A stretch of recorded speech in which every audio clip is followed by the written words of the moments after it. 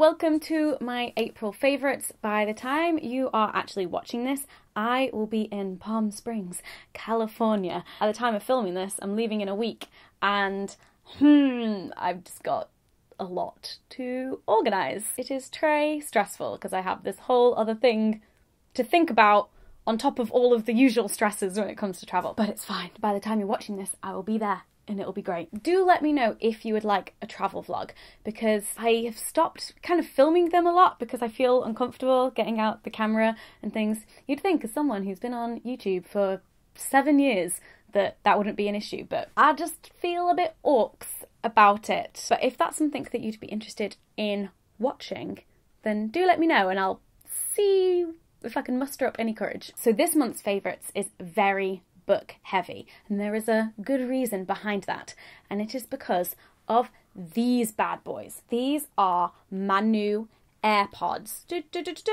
They are basically Apple's wireless headphones. They are pretty expensive, but I've always used Apple headphones, so I know that they like sit in my ear really well and like my ears are used to them, and I knew I wanted a pair of wireless ones, and but basically I've read so many books this month because of these and because of Audible. I basically just listened to 4 audiobooks this month. How?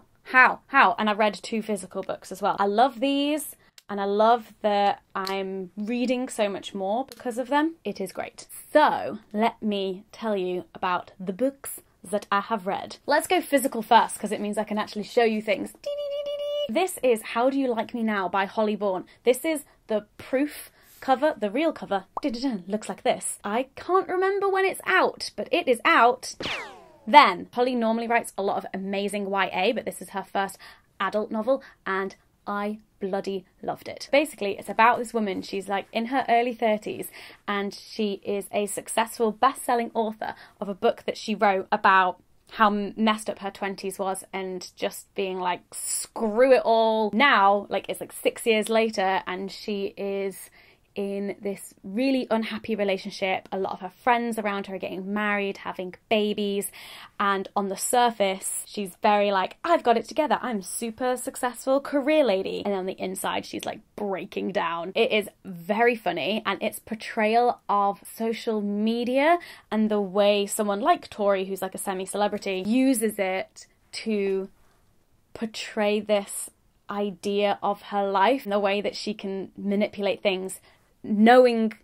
exactly what the response is going to be. Can relate to that, but also there's like moments where you absolutely hate Tori and then you absolutely love her. And if you want just to like get angry about the wedding industry, then this is the book for you. This book is awesome. You should read it. In April, I also read The Surface Breaks by Louise O'Neill. Look at this cover. Isn't it gorgeous? And the inside is like, oh. I think this book comes out at some point in May, and it is a reimagining of The Little Mermaid. I love the Disney version of The Little Mermaid, and I even made a video a couple of years ago called Is the Little Mermaid Feminist? So you can go watch that if you fancy it. This is more based off the original fairy tale, which is a lot more dark. If you don't know how it ends, I shall not spoil it for you, but it is dark, and this is very much in that vein. It's this weird balance between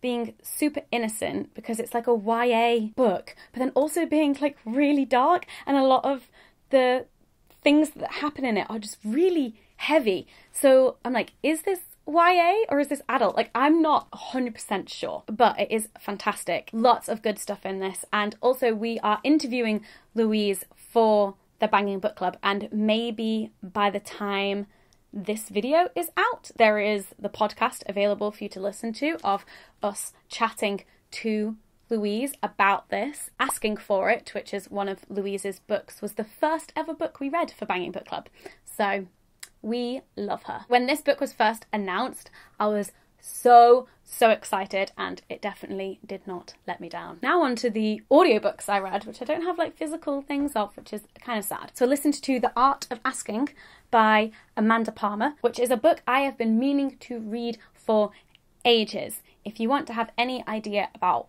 that book, then just go watch her TED Talk of the same title. She is a very interesting person. She is a musician, and most of the book is kind of about her career and her journey, but interwoven into that about asking. So she used to be a living statue and would hand out flowers to people who put money in like a little basket. And with her music, she's had like one of the most successful crowdfunding campaigns. And the book is mostly, I would say, about her relationship with her fans and her relationship with the people who she asks for help and the people who give her help.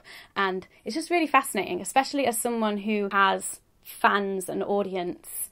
And, you know, sometimes I ask you for things like to sponsor this YouTube channel or Patreon or ask you to buy merch. There's often this shame around asking and being like, oh, sorry, it's that time when I like sell you stuff now. Or whereas she kind of just says, no, that's all bollocks. And often you'll find is that people want to help and people want to give back. And if you just have like that human connection of like, hey, here's a thing, I'm going to ask you to do this thing, but if you don't want to do it, that's fine. But if you do, that's great. That was a really interesting book and I would recommend. Definitely listen to her TED Talk. And if you like that, read the book. I also listened to The Colour Purple by Alice Walker, which was April's book for Banging Book Club. I had read it before, but I could barely remember, and so listening to it, and it's actually read by the author, was just amazing. And yeah, I love that book. I feel like it's such a famous book, I don't really have to explain what it's about, but it has themes of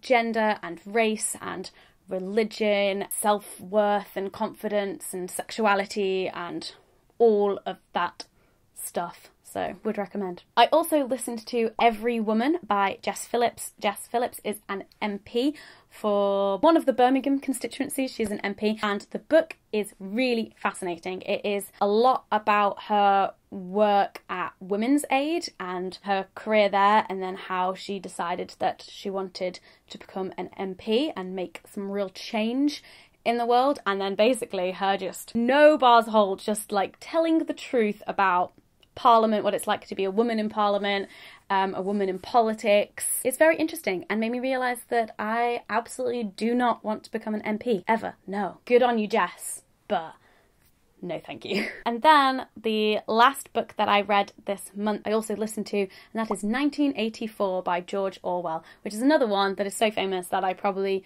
don't need to tell you what it's about. But yes, I hadn't actually read 1984 until now. I'd seen the film, but I don't remember the film. So I went into reading the book really not knowing what happens other than the rats. I remembered the rats. I think everyone remembers the rats. But now I want to see the film again. So 1984 is a depressing read. If you want to feel sad and hopeless, read 1984. So that's all the books that I read in April. I read 6 books. If you are someone like me and is constantly like, there are so many books that I want to read, but I'm a slow reader and I don't have enough time, audiobooks. But I am also the kind of person who like wants to have a physical library of books to show people, to be like, oh yes, reading is a part of my identity. Like most of the books on this shelf I haven't read. I don't know why it's taken me this long to get into audiobooks. I was so against them for so long because I was like, I want the physical books, and now I'm just like, audiobooks, yay! For some reason in April I don't think I saw any new films. I don't think I really went to the cinema. I did watch 1 Hour Photo, which is an old movie that Robin Williams is in, which is really creepy. I'd never heard of this film before, but it's about this guy who Robin Williams plays, and he works in a photo developing place, and he gets a bit obsessed with this family who keep coming in to get their photos developed there. That's all I'll say. So finally, after loads of people saying that this is such a great TV series, I have started watching Brooklyn Nine-Nine. I know I'm so behind. It's in like, what, its 4th or 5th season now? Well, guess what? I'm in season 2 now. Yay! So I actually have watched bits of it before when I've been on planes and they have like random episodes of Brooklyn Nine-Nine. So I've seen some bits. So we were watching season 1 and I was like, oh, I have seen this episode, but just completely out of context. Now I'm actually watching it in order and can see the progression of the characters, but I just love it. It is so funny. And if you were wondering, I think we've decided that I am a cross between Amy and Gina, if I were to be any of the characters, which I am okay with. I think I identify more as an Amy, but a lot of people have told me that I'm Gina. But I'm like, that's great, she is super confident. Oh, also in terms of TV, I'm not sure if I can call this a favourite yet, because we've only watched like 1 or 2 episodes, but we were pissing ourselves laughing at it. It's on Netflix. It's a Japanese cartoon, and it's called Aggretsuko. Don't know if I'm saying that right at all. Each episode's like 15 minutes long, maybe less. But it's basically about this 25-year-old red panda who works in an office all day, and she's just doing the daily grind, and the way that she lets out her anger is by going to a karaoke bar every night and singing death metal. We did not know that going in, and just started watching it and like, oh look, cute little panda, da da da da, and then suddenly she starts screaming death metal, and we were like, what? I think I'm gonna watch more of that because that was very entertaining. Has anyone else heard of that? Watched it? How does the rest of the season go? Is it good? So this month I also have a game favourite. Since me and Dan finished Divinity Original Sin 2, we've been looking for a new co-op turn-based strategy game, and we seem to have found one that we very much enjoy. And it's called For the King, and it's basically fantasy, turn-based. We're a team, we're fighting bad guys. It's great. But the difference with this one, and what makes it really frustrating, is that once you both die, you're dead and you have to start from the beginning again.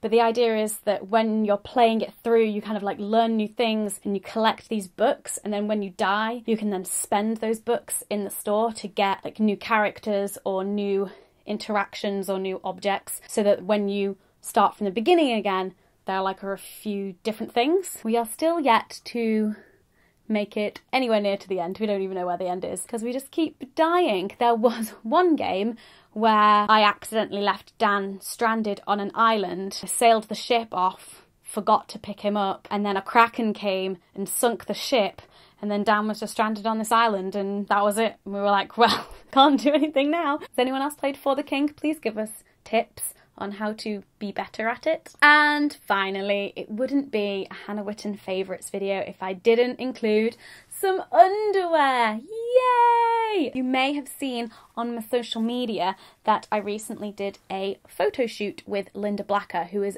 an amazing photographer.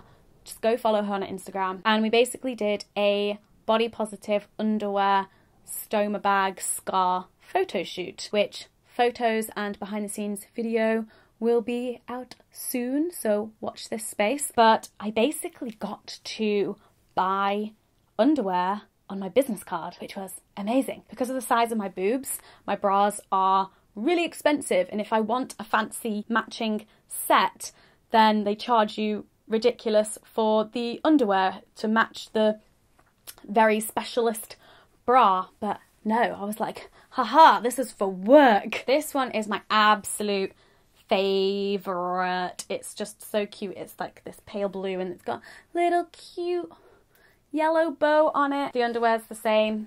Boop, boop, boop. And then the other one is this pink. And again, just matching sets. And now I've got matching underwear and I'm like, yay! Very happy about the new underwear and very excited to show you the photographs. Alright, that is it from my April favourites. I hope you enjoyed this video. Please give it a thumbs up if you did, and let me know in the comments some of the things that you have been enjoying this month, and if you want to see a travel vlog from LA, maybe. I don't know, I'm not making any promises. But yeah, don't forget to subscribe and hit that notification bell so you don't miss another video. Bye!